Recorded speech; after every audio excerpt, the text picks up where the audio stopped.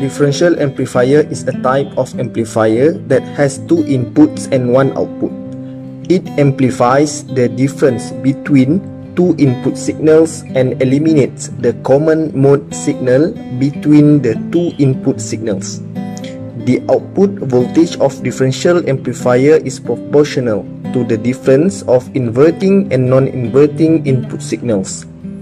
In general application, differential amplifier can be used to act as volume control circuit, automatic gain control circuit, and it is also used for amplitude modulation.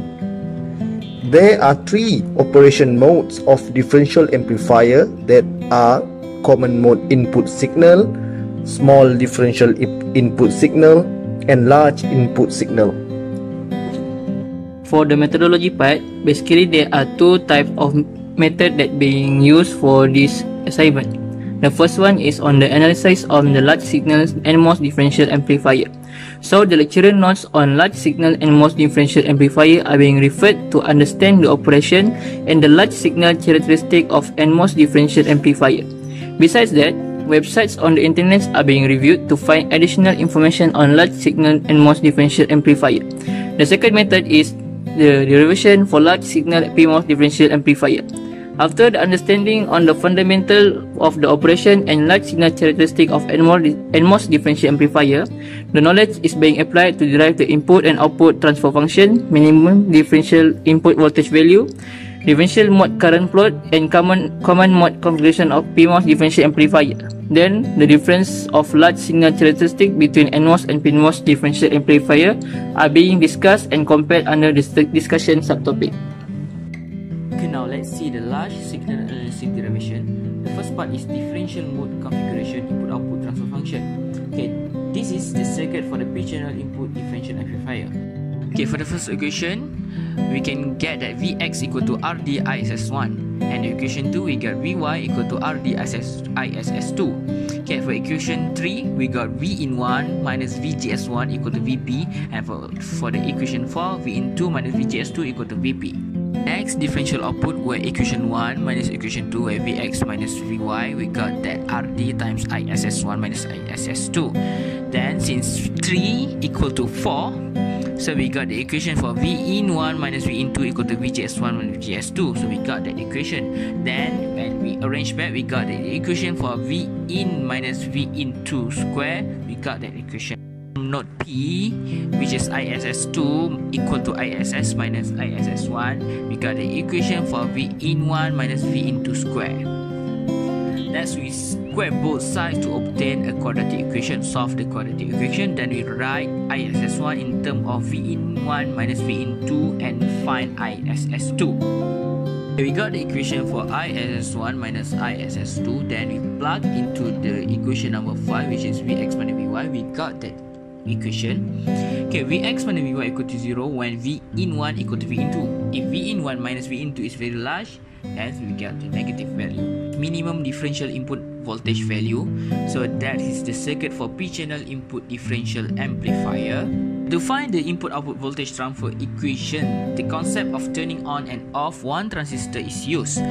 Note that when VGS equal to VDN, ID is equal to 0, which is ID equal to half mu n COX W over L VGS minus VT square. So the first equation is V in 1 minus VGS1 equal to Vp, and second equation V in 2 minus VGS2 equal to Vp. Where next, differential output again 1 minus 2, we got V in 1 minus V in 2 equal to VGS1 minus VGS2. Two cases here. In case of M2 is off, ISS1 equal to ISS and VGS2 equal to VDN. So since only M1 is on, ISS equal to half mu NCOX W over L VGS1 minus VT square. Since VGS1 equal to that equation, then we can plug in that equation to get the V in mean positive. Case which is M1 is off, ISS2 equal to ISS and VGS1 equal to VDN. Since only M2 is on, ISS equal to half mu NCOX W over L VGS2 minus VT2. So that equation for VGS2 we can plug it into that equation for ISS. Then we got the V in minimum negative value. The third part, which is differential mode current plots. V-in1 and V-in2 are connected between different polarities of an input voltage source, such that V-in equal to V-in1 equal to V-in2. So it is necessary to analyze what happened when the value of V-in is different. For the P-channel input differential amplifier, when V-in is negative, M1 will be turning off, where ISS1 equal to 0 and Vx equal to VDD, and M2 will be turning on where ISS2 equal to ISS and Vy equal to VDD minus ISSRD. When V-in is positive, N1 will be turning on, ISS1 equal to ISS and Vx equal to VDD minus ISSRD. Then M2 will be turning off, ISS2 equal to 0 and Vy equal to VDD. The last part, which is common mode configuration, both V-in1 and V-in2 are shorted and connected to a common mode input voltage source. Again, that is the circuit for P-channel input differential amplifier with input voltage shorted. We know that VGS1 equal to VGS2 equal to V in common mode minus VP. So for the overdrive voltage of M1 and M2, ISS over 2 equal to half mu NCOX omega W over L times VGS1 minus VTN square. Then we arrange back, we got that half mu NCOX W over L VGS2 minus VTN square. Since VGS1 equal to VGS2, so we can derive that square root ISS over mu NCOX W over L plus VTN.